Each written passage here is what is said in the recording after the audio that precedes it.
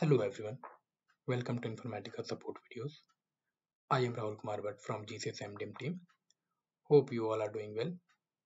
Today we will discuss about hierarchy one step approval. So let's get started. Here is the overview of what we are going to discuss today. We will start with briefing of hierarchy one step approval, followed by prerequisite. Then what are hierarchy one step approval process, steps to configure, demonstration part, and the reference for the same. So, whenever data director uses update or modify hierarchies, one workflow got triggered and the roles like senior manager who reviews those updates, and based on that they do certain actions like they can approve it, reject it, or cancel it.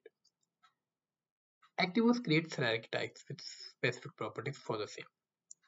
Hierarchy tasks ensure changes to hierarchies move through an approval workflow. To use hierarchy tasks, you configure the task type, workflow triggers, and a task template. What are the prerequisites for it?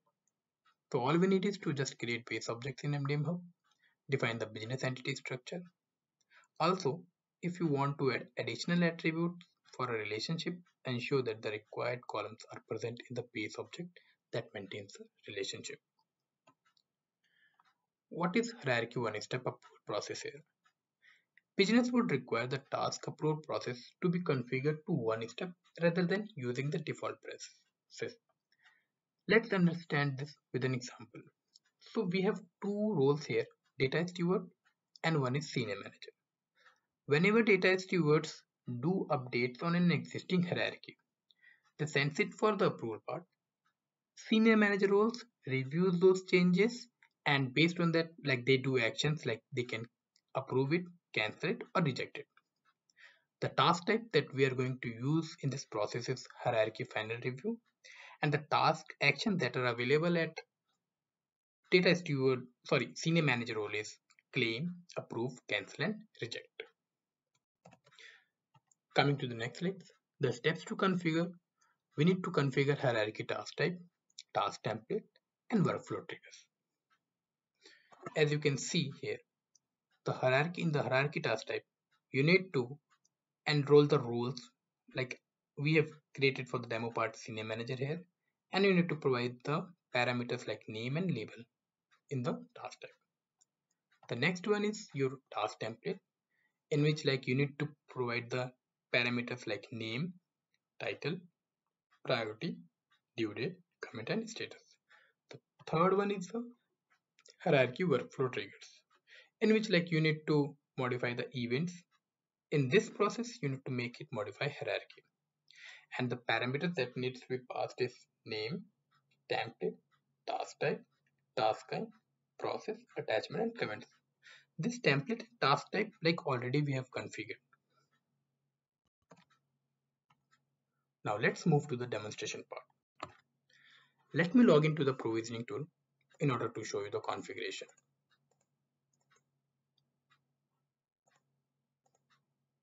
The first thing that we can check here is template.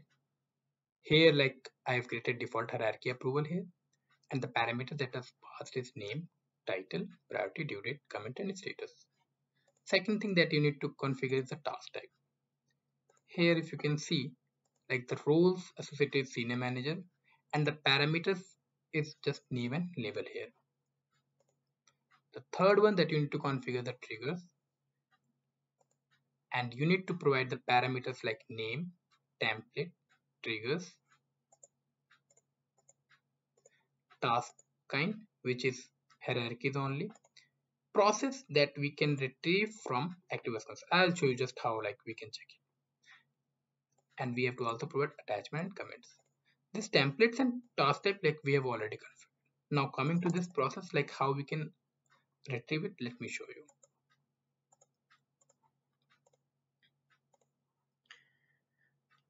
So in order to check the process we need to go into the catalog, process definition, hierarchy one step approval, and as you can see this service hierarchy one step approval task which we have configured in our provisioning tool here.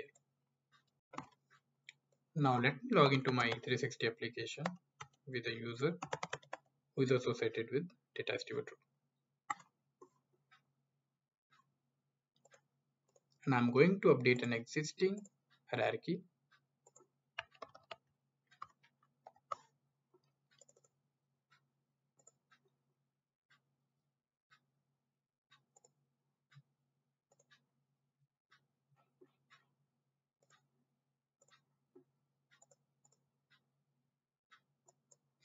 So if you can see like the changes, like I just added this Ryerson mem hosp with my coding Hansen cable. And I'm going to accept it. So as soon as possible, like I'm going to send it to approval for data steward role, like one workflow will be triggered, and the same we can check in Activus console.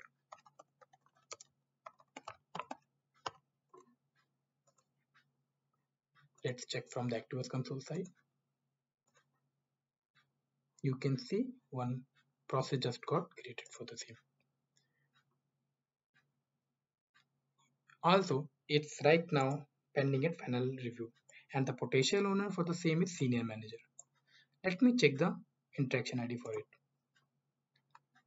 So the interaction ID generated for this process is 540025. Let me go and check the same in database as well.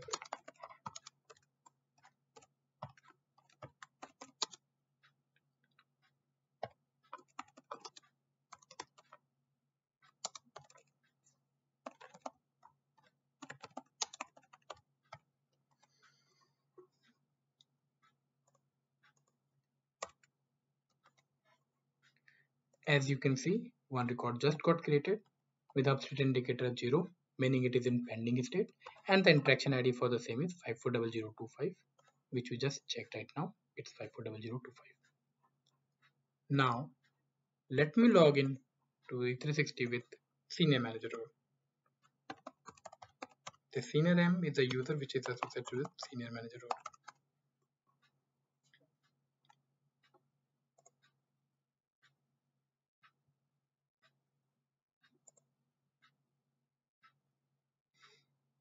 See if you can see like there are multiple tasks, but out of that, like this is the one that we just updated it right now. We need to claiming it.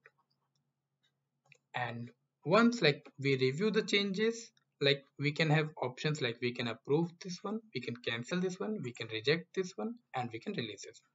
For now, I'm going to approve it.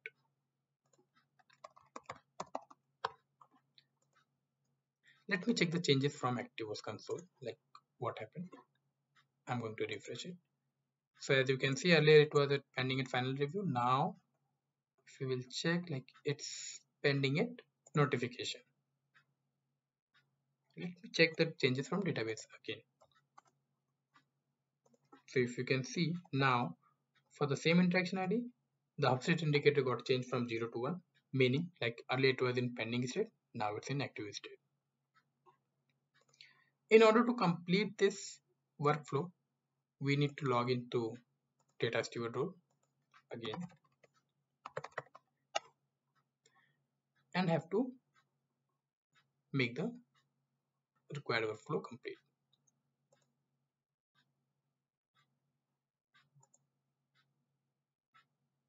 You can see this is a record, we need to claim it.